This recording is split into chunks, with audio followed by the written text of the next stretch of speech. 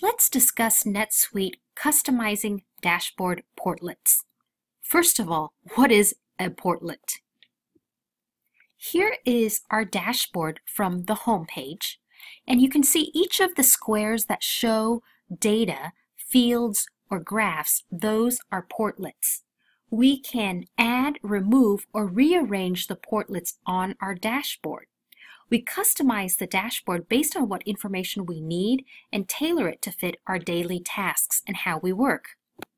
If we want to see our profit trend, we can put it in the dashboard, so every time we go to Home in NetSuite, it's right there. Let's show you how to rearrange our dashboard. Go to the bar and locate the Move button.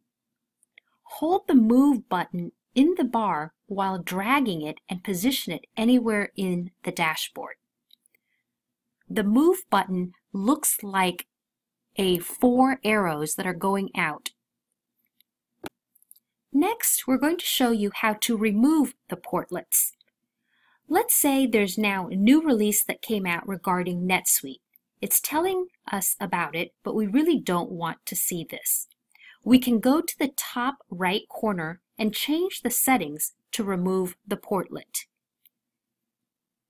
You hit remove and it's gone. Here is a shortcut portlet similar to the shortcut button in the navigation bar. To remove it, just go to Shortcuts and select Remove, and it takes the shortcut out of the dashboard. We can also customize the portlet graph setting. This portlet is the top 5 customers by sales. We can change all the graphs by different periods or show selected graph types. There's a drop-down menu where we can select how we want to view the graph. So here's the portlet graphs setting, and we're showing you 2 different graphs.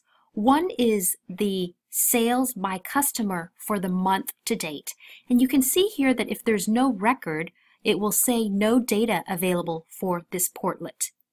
The second graph shows the top 5 customers by sales for the previous rolling half year, and you can set it as a bar graph, as charts, whatever way you want to look at the graph itself and the information.